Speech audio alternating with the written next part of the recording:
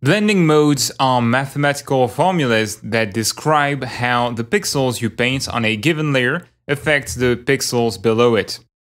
They are used to produce all sorts of time-saving effects, to darken, to lighten your art, to add contrast, to make colors more vibrant, or even to replace colors.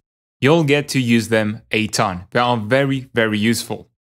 Here, I've set up a document to show you a few of the most common blending modes in Krita and to tell you a bit about how to use them. So first of all, there are two places where you can find those blending modes. There is a drop-down menu in the toolbar and a similar one in the Layers Docker. They both provide the same set of blending modes, and each entry in the list corresponds to a different mathematical equation. You've already used blending modes without knowing it. When you click on the little erase icon and you start erasing, you are virtually switching to the erase blending mode, one of the first in the list. Erasing is a way to do the opposite of the normal blending mode, the one you are using most of the time. The normal blending mode just takes your color in the color picker, and when you paint, it applies it on top of the layers below. It just replaces the pixels that are on screen with your selected color. And it uses your opacity as well, so that if you paint at 100% opacity, it will completely replace the pixels below. But if you paint at 50% opacity or with a softer brush, it will gently overlay the paint on top of the existing pixels. So that's for the most basic ones. Then there are two blending modes that are very useful for lightening and darkening your painting. The first one is the multiply mode. So it's called like that because under the hood, what it does is it multiplies the color that's on the canvas with the color you are painting. The result is that instead of adding the new color on top of the previous one, it actually darkens the existing colors on the canvas. It is used a lot to draw shadows, but also to add colors to a grayscale image. We'll get to use it a lot in the future. You can see how you can pick a given color and paint on top of itself with the multiply mode and an airbrush, and it's going to create some nice, soft, colorful shadow. It doesn't work perfectly with all tones though, but it does work pretty well with oranges and greens, as you can see. The next blending mode is the screen mode. This one does kind of the opposite of the multiply mode. It lightens your image based on the color you have selected. You can see that lightening with an orange doesn't give the same effect as lightening with a blue. It will pull your color towards the one that you selected. However, it will lighten it at the same time. To show you the next blending mode, I'm going to have to modify the shapes a little, and I'm going to add some darker shades. Okay. So the next ones are lighten and darken. Lighten works in that way. If I pick a dark color and I start to paint, you will see that it only paints in the dark areas of my layers. The lighten mode just keeps the pixels that are lightest on the canvas. The orange, the blue, and the light green here are lighter than the color I've picked. But if I start to pick a white color, I'm going to override the existing orange, blue, and light green. So it is used to paint inside of dark areas like nuts and crannies, cracks for instance. If you want to add moss to a crack, the lighten mode can be very useful. And there is that opposite mode called darken, which does just the opposite. If I pick a light color, you can see that it only paints in the light area. It keeps the dark colors.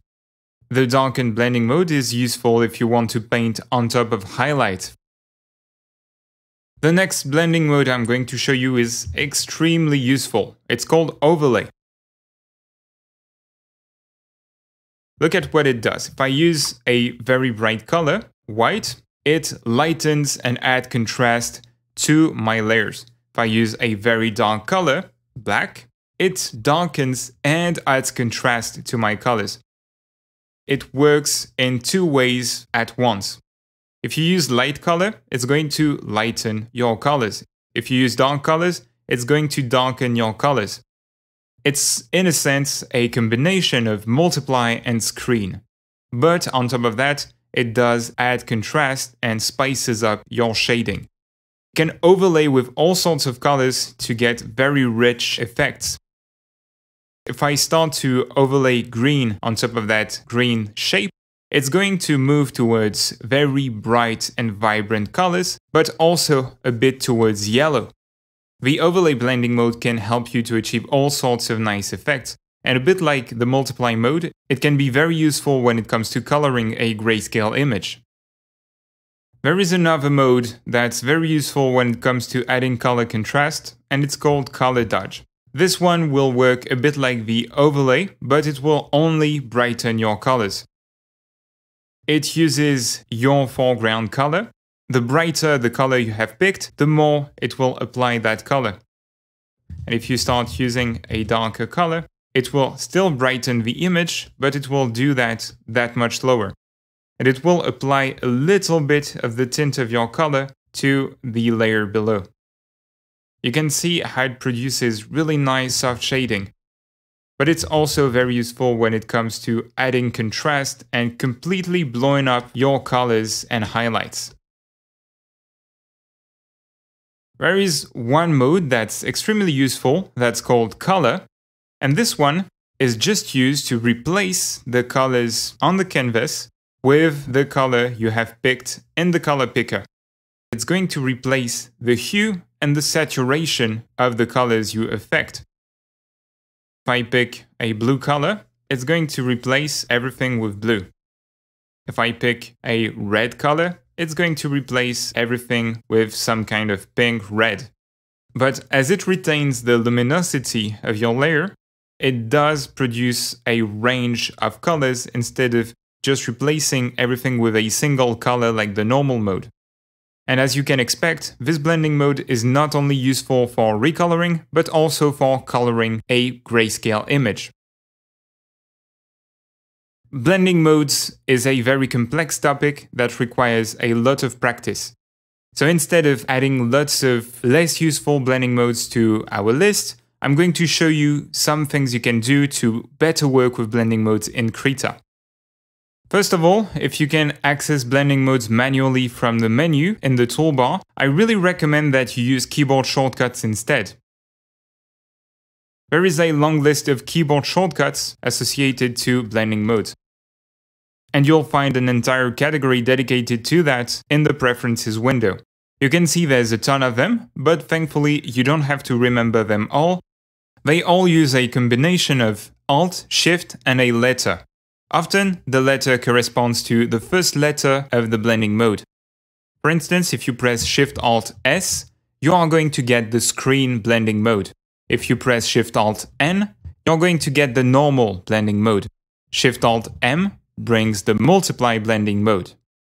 You also have Shift-Alt-D for color dodge and Shift-Alt-C for color. Then you will have Shift-Alt-O for overlay. However, the darken and the lighten blending modes are less easy to access. They are respectively mapped to Shift-Alt-G for lighten and Shift-Alt-K for darken. However, these shortcuts only control the blending modes in the toolbar, which are different from the ones in the layers docker. When you apply a blending mode in the layers docker, it will only apply to the selected layer. If I set a new layer to multiply, and I paint in normal mode, you will see that it does multiply with the layers below it. These blending modes that are associated with a layer are non-destructive. You can change them at any time. The blending modes that you have in the toolbar and that you access with keyboard shortcuts are, on the other hand, destructive.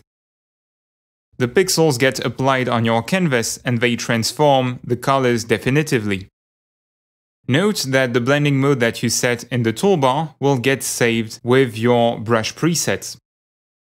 If you check the brushes by David Revoy, he has a selection of FX brushes, and if I click on them, pay attention to how the blending mode changes in the toolbar. His FX brushes are actually just using different blending modes. One last thing I want to show you is that when you use a color smudge brush, you might get weird results with your blending modes. This is due to the fact that these brushes can blend paint on the canvas and they will only apply color, at least in the brush presets I've made, if you start to press hard on the brush. So by default, they will only mix colors on the canvas. You can use them to both apply certain effects and mix the result with the colors that are on your layer. This is quite handy. I really recommend that you use the keyboard shortcuts to switch between blending modes, or experiment with Shift-Alt and pressing keys. Most letters are mapped to a blending mode, and you will see the blending mode change in your toolbar instantly, so you just have to learn them that way. You'll have to experiment a lot with blending modes to get a good hang of them. So get started today, and we'll see each other in the next video where we'll talk about the multi-brush, wraparound, and symmetry tools.